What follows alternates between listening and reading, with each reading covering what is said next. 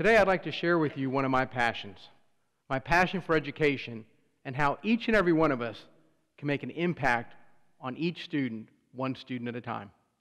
First, we have to talk about perception, the perception of education. Right now, I want you to think about that. Your perception of teaching, is it a positive one? How about your perception about student learning? How positive is that? More importantly, for each and every one of you, perception can become reality. And that perception can have a lasting impact on our most precious commodity in the United States and the world. And that's our children. That can't continue. So let me share one little thing about myself. I'm a former middle school and high school math teacher. Yes, math, but that's not the crazy part. I'm not crazy because I teach. I'm crazy because I love it. So when we're talking about teaching, I want to share with you something that really impacted me a few years ago. For the last 15 years, I've had the opportunity of actually meeting and speaking with the National Teacher of the Year. This person usually is one of the most dynamic, excited individuals who represents the teaching profession. But I met Anthony Mullen in 2010.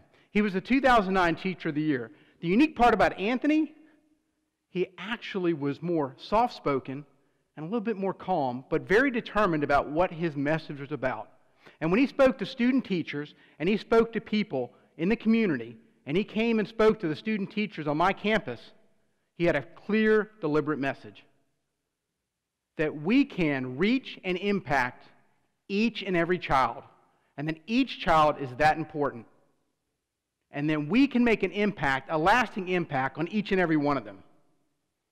And that's something I've never forgotten. And I want to thank Anthony for that. So when we're talking about teaching, there are three important features that I want you to consider. First, we tend to teach as we were taught. Second, we expect our children to be taught as we were taught.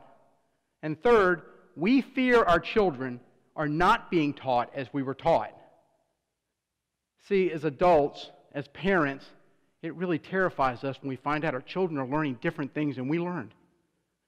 And that the expectations for our children are much different than they were 30 years ago. But as educators, what are we asked to do? Increase standards, raise expectations, increase test scores, increase achievement. See, this is a contradiction in what we're doing. This is very difficult. So what can be done about it? For the next few minutes, I want to share a few quotes with you that I hope can actually impact our future and create a list for you that can actually frame the future of education for the entire world. Let's start with teaching. To me, the sole hope of human salvation lies in teaching. Each and every one of you, today, tomorrow, the next day, will have a teachable moment. The question I ask each and every one of you is, will you take that opportunity to teach somebody? We all have that opportunity. Learning. Education is the kindling of a flame, not a filling of a vessel. How will you spark and ignite learning in somebody today? How will you ignite learning in a child? You see, learning is key, because we need to focus on 21st century learning, not on 20th century teaching and education. We have to make a change. Reacting. Life is 10% of what happens to me and 90% of how I react to it. How do you react to 21st century technology? Have you ever heard of Wolfram Alpha? It's an application, a free application on the internet, on handheld devices, that allows you to solve a math problem. The best part, you can actually see a step-by-step process of how to solve that problem. The only problem for some adults, it actually scares us because it gives our children the answer. Now, is that such a bad thing? Are we afraid of technology and how it's going to impact our children? Adapting. No one will live all of his life in the world in which he was born, and no one will die in the world in which he worked in his maturity. The calculator. The CFX 9850 graphing calculator was developed in the mid-1990s. 3-color graphing calculator, unbelievable technology, put in the palm of a kid's hands, scared the daylights out of adults. Why? Because many of you have heard this. Adults were saying, but you know what? We're not always going to have a calculator in your hand. You won't always have one to use. Really? How many of you in the audience right now don't have in the power of your hand a calculating device? How many people watching this video don't have access to a calculating device right in front of them? Can we continue to say those things? Can we continue to hold back our children and their progress with that technology right in front of their faces? Are we saying those things for our benefit? Or are we truly saying it for theirs? We can't continue to hold them back. Originality. Life isn't about finding yourself. Life is about creating yourself. We can't stifle originality. So here's my question. Apple or Android? Do you care? Because I assure you, our young generation, they don't care. They have their own preferences and privileges. They get to do what they want at times. But I want to know whether you pick your handheld device because of what your child uses, or do they pick their device because of what you use? Does it really even matter? Each and every one of you right now, did you use your handheld device today to access the internet, check email, send a message, or maybe you just played your favorite game, your favorite app? Did you? Could you use that 5 years ago? Did you do the exact same thing 5 years ago on a handheld device? Most of you probably didn't. But that's not the real problem. Can you truly imagine what it'll be like in 5 years? Because I can't. More importantly, can you imagine what it'll be like for our children in 5 years?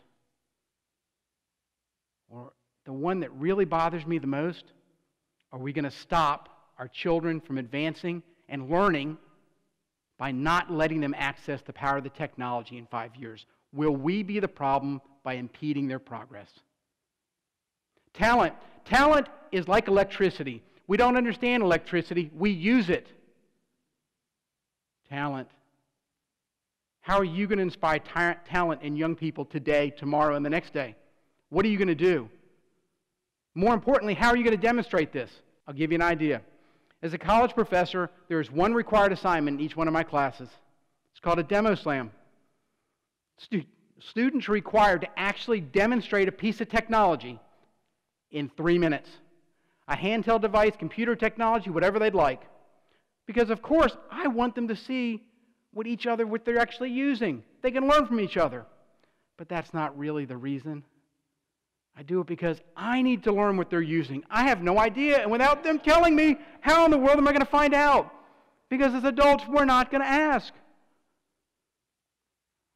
Try the demo slam. Right answers. I was gratified to be able to answer promptly. I said I didn't know. What do you do when you don't know? You Google it. Our kids Google it. The power of the internet, the power of the technology, it's so exciting what we have at our fingertips right now. Can you imagine what Mark Twain would have done with Google? What an amazing environment we live in right now. But how are we going to harness technology for teaching and learning? So I provide you a list of the things that will actually help you impact the future of education. We all need to promote teaching. It's critical. It has the greatest impact on learning inside a classroom. We have to support student learning. We have to ignite learning. We have to ignite what's inside each and every child. React. But you need to react positively.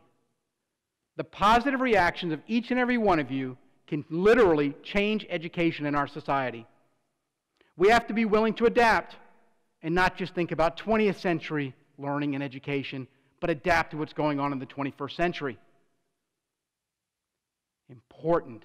We must encourage originality. We must stimulate that in each and every person, each and every child. We can't stifle it. And we need to inspire our talent. create our talent, build our talent, but more importantly, inspire it and not hold it back. Please remember, please, you don't always have to be right. So here's what I want to do before I end my presentation. I want to bring back Anthony J. Mullen. Because here's the rest of the story. When I met Anthony, that soft-spoken, retired police officer turned special education teacher, when I met him, he did his first presentation to student teachers in a soft voice. And here's about what he said. He was on a call with his partner, call to an apartment building in an urban setting. And as they drove up really fast, they saw on the ledge a young girl who they said was about ready to jump. They did what they were supposed to do. They ran up to her floor, got to her window, and tried to talk her out. They were waiting for backup, trying to convince her this was not the right avenue. But she jumped. And so did Anthony. He actually jumped after her. Somehow he grabbed her by the leg. She went out. He left out of the window, and by some miracle, his partner grabbed him. And he said at that moment, all he could think about, while he's hanging over the edge of the window, and he's got her, and she looks back up,